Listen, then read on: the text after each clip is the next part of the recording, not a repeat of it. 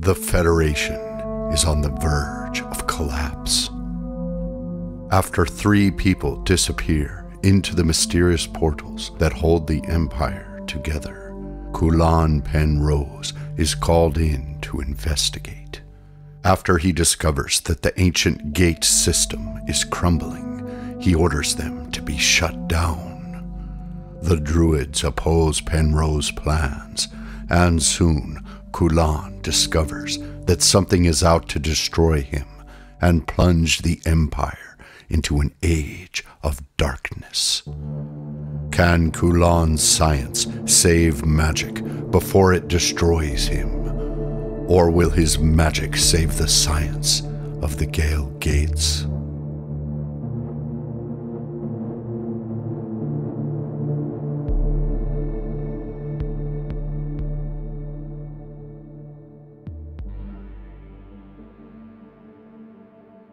Beyond time.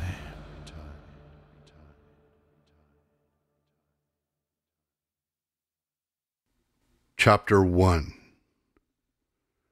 Yawning, apprentice Ewan Gutrad peered toward the hilltop, the night sky brilliant beyond the henge. The lack of moon leaving the stars all the brighter. Crickets chirped at regular rhythm. The night birds called out for mates. A chill wind blew him the scents of grass, flowers, and trees. 5 large trilithons surrounded by 30 smaller trilithons made up the inner circle of Stonehenge on Alcyone. All the 35 post and lintel structures built with the native sarsen stone. 4 stones stood at the edge of the ring, marking the monument boundaries, a station stone to each the east and west, a slaughter stone to the south, and a heel stone to the north. Gnomes supposedly ruled these domains, Stonehenge their home. Ewan had never seen them and didn't expect to. A disciple of elemental air, he studied the sylphs, his skill at summoning them meager as yet. Not the most exciting of duties, the vigil at Stonehenge was taken by turns 1 night out of every fortnight. The apprentices disliking the duty almost as much as serving the slop. Standing beside the slaughter stone, Ewan pulled his cape tighter, trying to keep his senses alert. These night vigils, especially difficult in the cold, when all a body wanted to do was sleep. He jerked his head back to attention, his eyelids desperately wanting to close.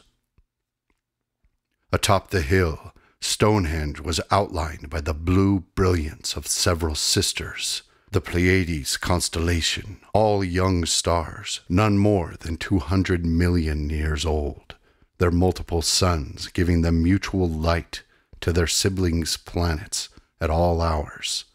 The surface of Alcyone bathed in blue. Perched atop the largest trilithon, the main gate lintel easily 12 feet long, was Sister Pleone, the pulsating star like a beacon marking the gate.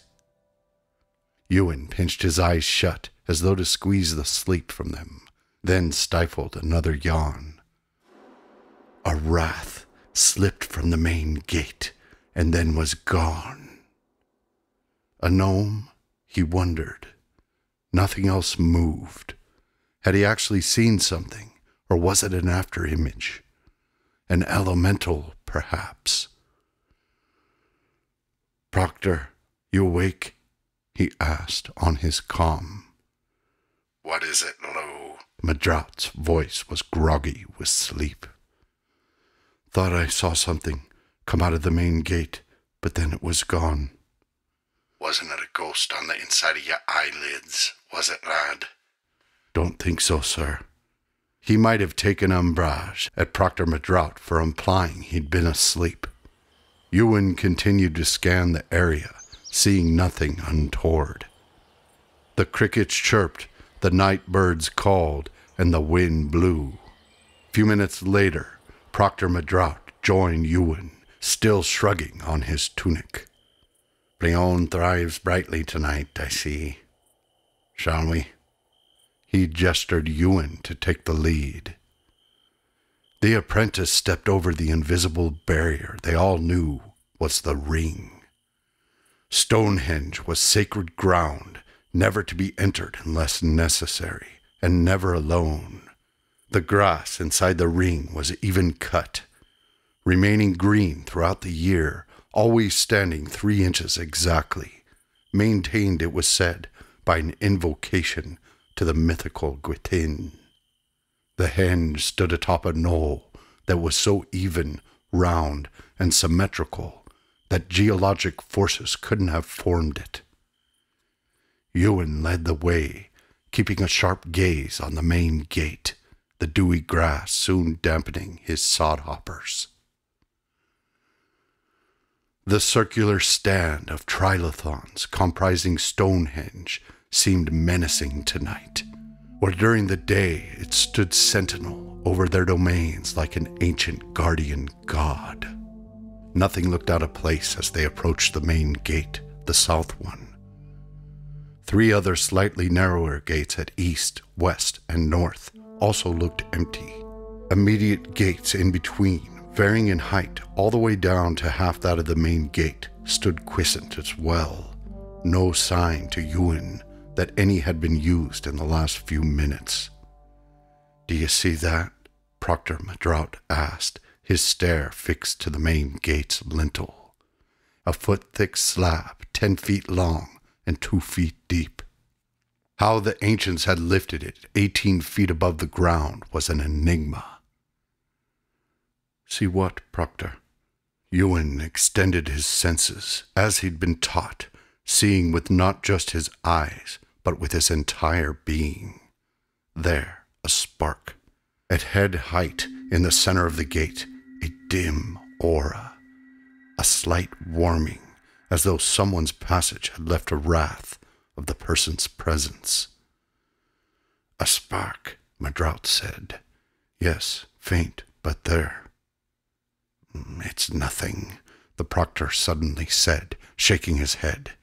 "You were sleeping again, Lou." This time he did not take umbrage. "I wasn't, I swear." "You were, and you know it. And you're to serve the slop until the next turn at vigil." "But that's 2 weeks," he protested. "Would you like it a month?" Madrout turned and descended the hill, leaving Ewan gasping in his wake like a fish out of water. Serving slop in the kitchen for 2 weeks would subject him to the calumny of his peers. They'd all associate him. Further, it'd be the last time anyone would wake Proctor. Fat lot of good vigil at the henge would do their enclave if none of the sentinels raised the alarm. It wasn't how Ewan would run things. His back to the main gate, he watched contemptuously as Madrout made his way down the hill and across the ring, leaving Ewan inside the ring, alone. A surreal force seized Ewan's shoulders and yanked him backward into the gate.